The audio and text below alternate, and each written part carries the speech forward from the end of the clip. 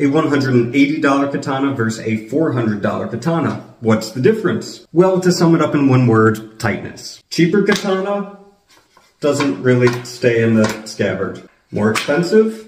Does. Cheaper katana has some pretty significant gaps in the fittings. The more expensive still has some gaps, but they are less prominent. These bindings are also pretty frayed, where these ones are pretty tight. It's difficult to put my finger on it, but the Sire scabbard on the cheaper one seems a bit less feel-goody, and this one seems sturdier. And in addition to that, this only came in T10 tool steel, and this I could choose from numerous different types of steels. Now, if you just want to cut stuff, this is fine, and I've missed cuts and hit wooden logs and steel things with the blade, and it hasn't chipped, so it's okay. But overall, paying more gives you something better.